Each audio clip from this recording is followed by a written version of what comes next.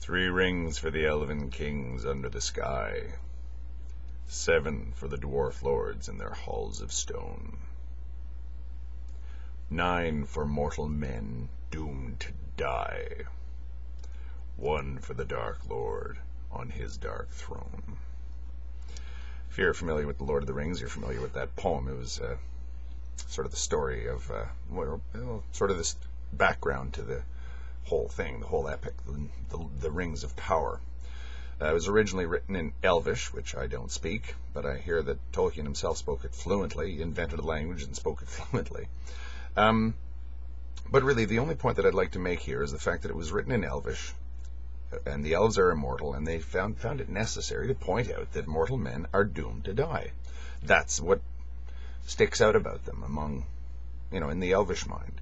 The dwarves live in their halls of stone. They live underground.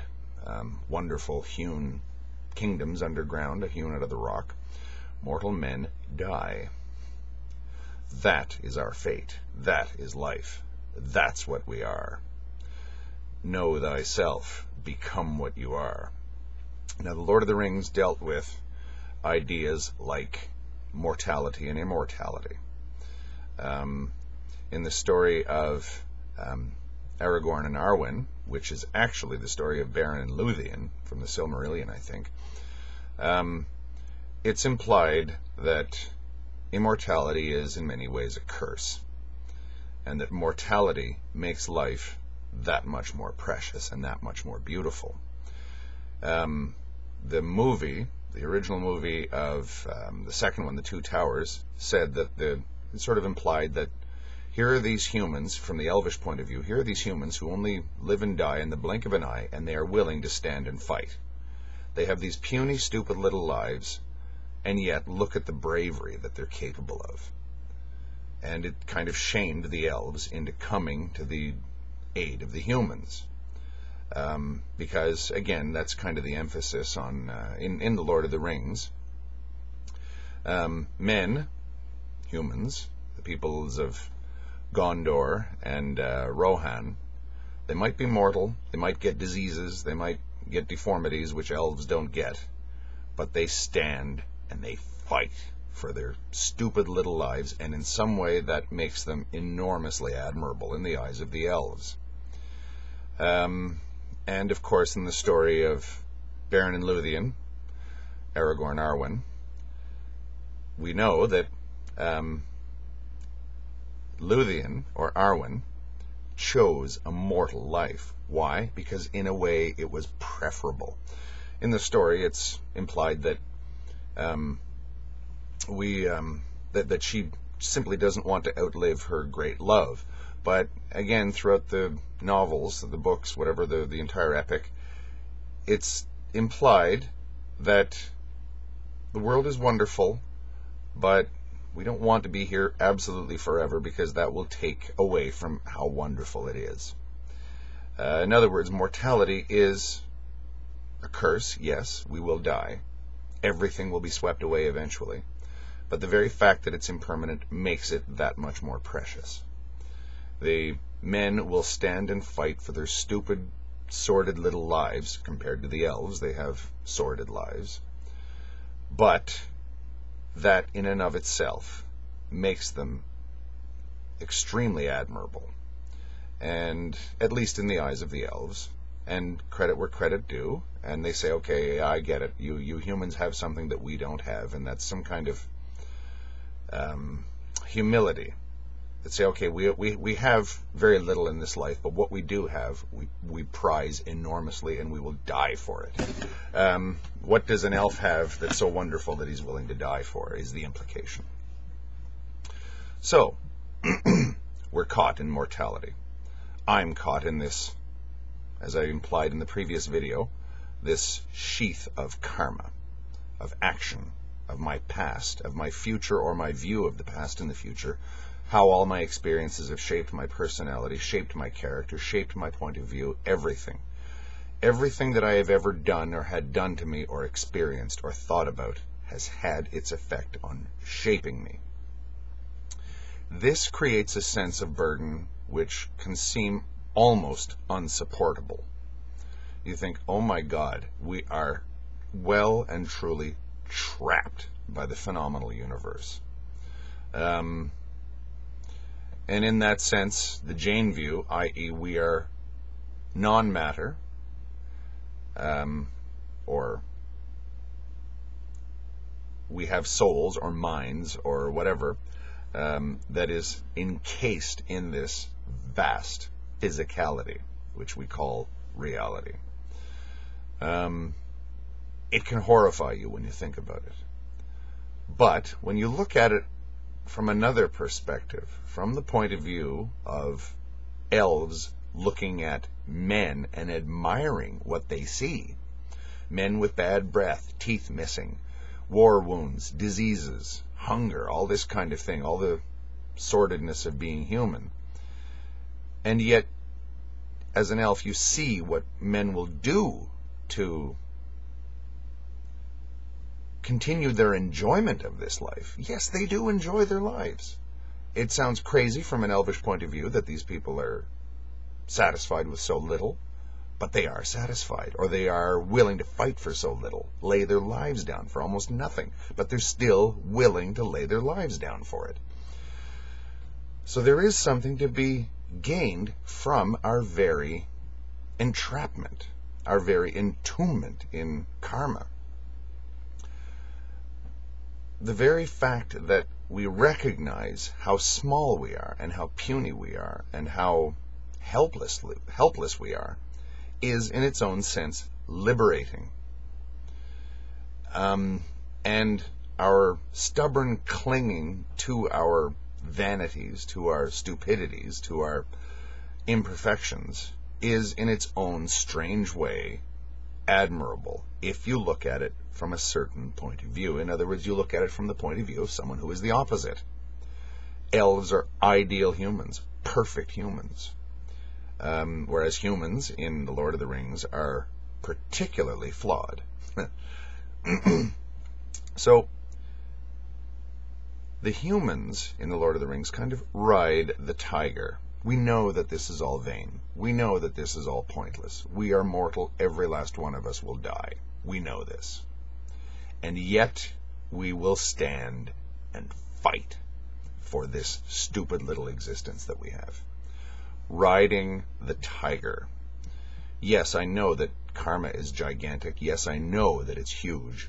But in a sense, it makes me so small that that little tiny bit that I do have tastes so much better because I know it's fleeting.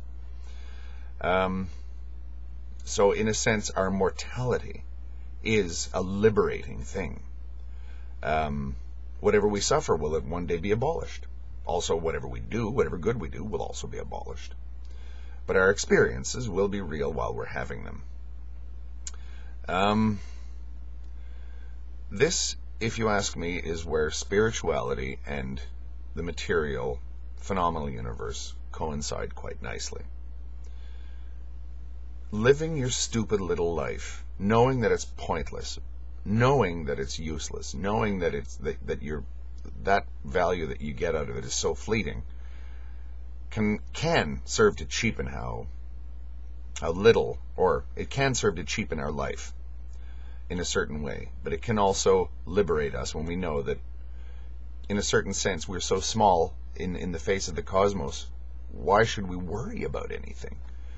We're, Gnothi se auton, know thyself. Know how limited you are and how, in the grand scheme of things, unimportant you are. If you're unimportant, then you can stop worrying so much about the horrors of the world. There's only so much a human being can do about it.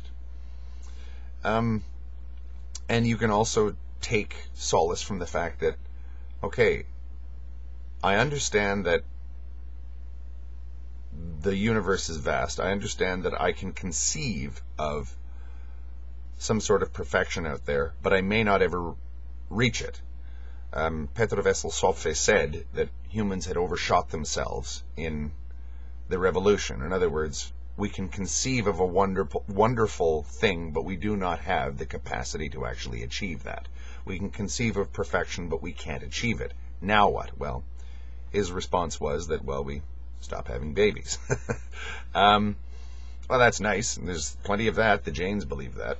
But the Jains are realistic enough to know that there will always be a universe there, and there will always be human beings, so there's really not a lot of point of going down that road. But if that's what suits you, by all means do that. Ride the tiger. Understand your limitations. Know thyself. Know that you're a mortal man doomed to die, and you will never reach perfection, at least as things stand now. You can move a little bit towards perfection, and a degree of humility can help you. Although humility is a tricky thing, because humility can be massively abused. When someone else demands that you show some humility, that's the priest. That is in Mendham.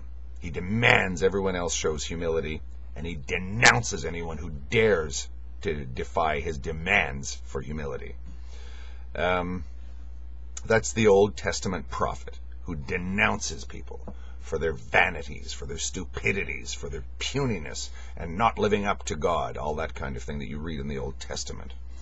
You read that actually in the Vedas as well, when you read about gods like Rudra, who are demanding wrathful titans. But the new super gods that superseded the old Vedic gods, Brahma, Vishnu, and Shiva, particularly Vishnu and Shiva, said, wait a minute, you're only human. You can only do so much here. I'm God. I know that I'm sort of an elf here. I'm immortal. I'm perfect. I'm flawless. I'm blemishless. I know that you're a human. You're small and imperfect. I'm not like an Old Testament prophet where I will hate you for your imperfections. I accept that because, I know that one can only be what one is. I can't expect a human to be more than a human. So, within the boundaries set by us being mortal men doomed to die, or in the Indic sense, humans hopelessly caught up in the wheel of existence, there is room for maneuver here. There is room for improvement. There is room for enjoyment. There is room for progress, a sense of accomplishment, even in the full knowledge that I will die, my DNA will one day die, and the species of which I am a member will one day be extinct. That's just the way the universe is. I am imperfect. That's just the way of things. Now, I mentioned before I do yoga. Well, this is the Muladhara chakra. Okay, I painted that myself. I'm a amateur artist, very bad artist. But if I can play with colors and like stuff like this. And the Muladhara chakra is the root chakra. It's the lowest chakra in Hatha yoga, where you have to stabilize that chakra before you can do anything. And in fact, it's kind of like a chakra that's not like the other chakras in that it's simply the lowest, the bare minimum before you can make any progress at all. Before you stabilize the Muladhara chakra, you're stuck, or you're just flying all over the place, willy-nilly. Your mind, your body, everything is completely out of your control. You have to stabilize that chakra, the part of your body that is, between your upper thighs and your waist. There's all kinds of mumbo-jumbo surrounding that, but when it comes to actually stabilizing your body and getting your body to relax, it's been my experience that that's what I have to do. I have to stabilize that chakra, if I want to call it a chakra. That is sort of the hub of all the spokes in my body. It's the metaphor of the wheel. There's the axle, and then there's the spokes going outward. That's sort of the axle. I spend a lot of my meditation attempting to concentrate on that part of my body to stabilize it, to get it to completely and utterly relax, and for me to think of only that part of the body. At the same time, though, you got to sort of, every so often, your mind has to go off to different parts of your body because a part is seizing up or it's getting cramped or it just gets jumpy so it wants to move. But always you bring your consciousness back to that part of your body.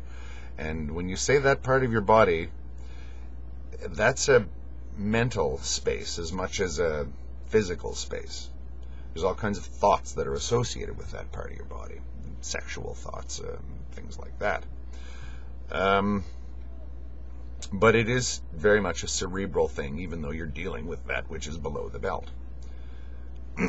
I do hatha yoga. I do yoga. I don't have a guru. I don't even go to yoga classes or anything like that. I'm self-taught. I'll probably always be that way. But for whatever reason, I've set that goal for my entire life to stabilize the Muladhara chakra.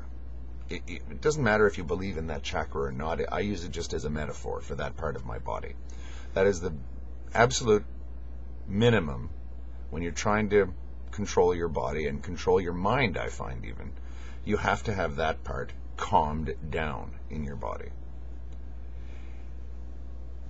In the grand scheme of things, when you know everything there is, or when you know the vastness of the phenomenon of yoga or Vedanta or spiritualism or anything you want to call that, that seems pretty puny, wanting to stabilize the lowest possible chakra. How very, there's ecstasy at the top. You'll get mind-blowing experiences the higher you get. I understand that. I'm a mortal man. I know my limitations, or at least I think I do. I intuit my limitations. And if I think now, with my dying thought, I go, yep, I got somewhere in that life, in this life or whatever. I have no idea what comes afterwards. I could be simply snuffed out of existence. I don't know. Or I could pass on to some other state. I don't know. Nobody knows. But I think that if I have stabilized that part of my body, mind, spirit, whatever you want to call it, I will have a sense of accomplishment, however puny that is. Even though I am mortal, I have to brush my teeth or my breath stinks, I have to take a shit or else, I get health problems or whatever, I have to eat food, I have to do all kinds of things that seem hopelessly mundane. I have to deal with irritating people at my job. Life seems in many ways one big pain in the ass a lot of the time. But if I make the amount of progress that I've realistically, or I believe I've realistically set for myself by stabilizing this, and there is a certain degree of arrogance in that and a certain degree of humility in that. If I accomplish that, I believe I will have accomplished enough in this life. I think that that's how I'm going to feel later on in life. I don't know. But it looks that way to me. The humility is necessary because you sort of say, you will never achieve enlightenment in this life, or whatever you want to call it. Isolation, samadhi, integration, whatever. But you'll get a little bit closer. Is that something? Is that worth all the other stuff? I say it is. Can anyone else tell me that I'm wrong? Can anyone else say that that's a stupid goal? Can an elf really say to a human being, you're an idiot for standing there and fighting and dying in front of Helm's Deep for an army of orcs, when in the normal scheme of things you're simply going to die anyway? How stupid. But the elves were wise. They saw that. They saw that the puny goals of men were, in an oblique way, admirable, lovable, and even, in a certain sense, enviable. In the Silmarillion, Luthien, in some ways, wanted to become mortal because she didn't want to live on after Beren had died, because he was a mortal human. She loved him intensely. But also, it's implied that she saw the beauty of mortality and the beauty of imperfection, the beauty of all the crap that humans have to deal with. The base stuff that elves simply are not subject to. This is kind of Nietzschean as well, that just being in existence is in of itself an exalted state. It's wonderful to be alive. And the fact that we know that we're mortal makes it even more wonderful. That's simply a point of view that I wouldn't push on anyone else. But it is an interesting view of karma and a way of riding the tiger. Understanding the vastness, the unbelievable vastness of the cosmos, and especially the wheel of existence, and how small we are in the grand scheme of that, is very, very, very useful and liberating, say the Indic faiths or philosophies. Just understanding what you are and beginning a tiny little search towards the good is valuable, admirable, and wonderful in and of itself. I'm not saying that this is an idea I would espouse to anyone. I'm merely explaining a point of view as opposed to saying that this is the way to live. Again, in our Western view of things, with our either-or, it's this. Either this applies to everybody, or it's irrelevant, or it's meaningless. But I don't see it that way at all. I see it as what an individual needs based upon his or her experience. And again, the Indic view of things is we all have our own individual karmic burden, and we all have to approach it in our own way. Some of us have very little, some of us have a lot of karma.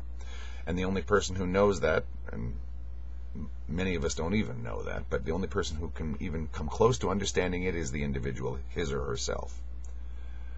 Only the person who is actually experiencing an experience knows what that experience is. Only someone who has been through something grasps it. Only someone who has a specific combination and amount of karma or of experience accumulated in their life grasps, or can grasp even, what is necessary to deal with it. Know thyself. Know what you are. The next thing is, I guess, Dharma. Phone's ringing.